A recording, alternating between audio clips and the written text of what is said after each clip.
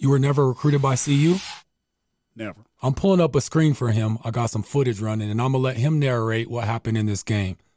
1997 Oklahoma State versus Colorado football. Oh, go ahead, T. Oh, my goodness. Right now we're just watching the thing, watching. Been a minute. Been a minute. I haven't seen this in a little while. All right, here we go. You don't got to do play-by-play. Just tell us what you see. Oh, man. Dang. I see me running on Colorado. I made it a point to do whatever I can to embarrass them. And so any opportunity I got to run or pass and kill them with it, I was on it, man. And so it clicked, too. There was not a bad moment. There was one. But other than that, man, it was like it was everything was on. It was perfect setting, perfect night. It was on TV, so everybody here in Colorado got to see it. It was exactly what I wanted. So right now we're just looking at some clips. I'm running on them and throwing on them, and damn, they can't stop us. And it was kind of like that. Who was number 85? Number 85, Alonzo Mays, man. He was All-American tight end who ended up getting drafted by Chicago Bears in the first round. There's another run. And every time I run, it just felt like I was running for so many yards, man. 20 a pop, 30 a pop. Uh-oh. Quarterback sneak, tried to go over the top. My man caught me right in the head. 6 points. Still got it. Another run.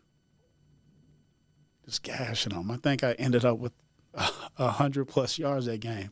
And I'm the quarterback. Was this game personal? Oh, very. And they knew that. I think earlier in the week, 15-10 KDKO got hold of me, man, and I'm trying to figure out how to get hold of me on my dorm phone. But I'm talking to them, and they asked me about the game. And they asked me the same question. This is personal. I said, this is as personal as it can get. Number one, I mean, you got to understand, too, the background behind this game. Coach Simmons, who was our head coach, he was up for the job the year before I came out of school. Oh, they got me talking. He was up for the job.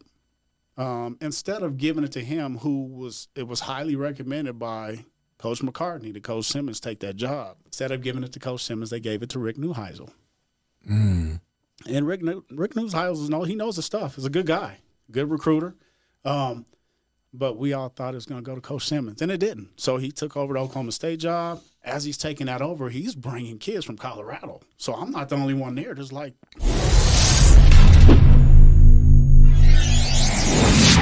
What's something that sticks out in your head that you did when you were younger that you never thought will work or help you in the future in your football endeavors that your dad used to make you do?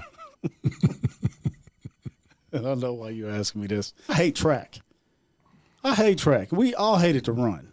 We hated to run. And running wasn't just – well, my dad, running wasn't just sprinting. We're done. That wasn't running. He made us go beyond what we thought we would have to run. And, yeah, he was doing it out of love and to get us better.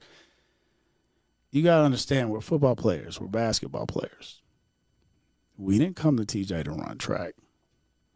But somehow, some way, he has all these football players running on that dang track. We was a swollest 4x1 yeah, they're team. like, dang, man, look at these dudes. Are they supposed to be out here running? Y'all football players, why are y'all? And that's some of the questions they had. Why are y'all out here? Y'all play football. I know. We ain't got no choice. Our coach is making us run. And to this day, even though we got good, we were good. Man, we were really good at running. We could run, even though we didn't like it. But we all knew what the result of us running on that track would be. It would be us being that much better on that football field. And you could see it year after year like, damn, these dudes are really moving around. How the hell are they moving around like this now? We're not really progressing as much, but looking at these dudes and playing against these guys, these dudes are really on it. Well, that was part of it. That was part running track, and we hated it. Until this day, you mentioned track, we don't want no parts of running. Don't want no parts of it. And then me being his son, I couldn't get out of it. I couldn't, miss a track meet and act like I slept in or something. It wasn't happening. And so no matter how bad it hurt, no matter how much we had to do it, and at the end of the day, it made us better.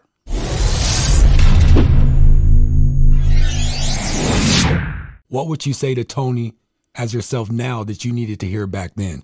You need to work harder. It's the truth. And I worked my ass off. I really did.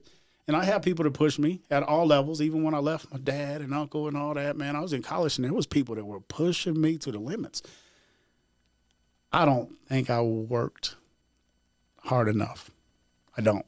I mean, I heard Dion the other day saying, give it your all. What you need to leave something out there for? Why are you leaving it out there? Give it up. There was sometimes I gave it up and sometimes I didn't. So I wasn't consistent. I think just knowing that I gave it all I could would have gave me a better feeling looking back at it now.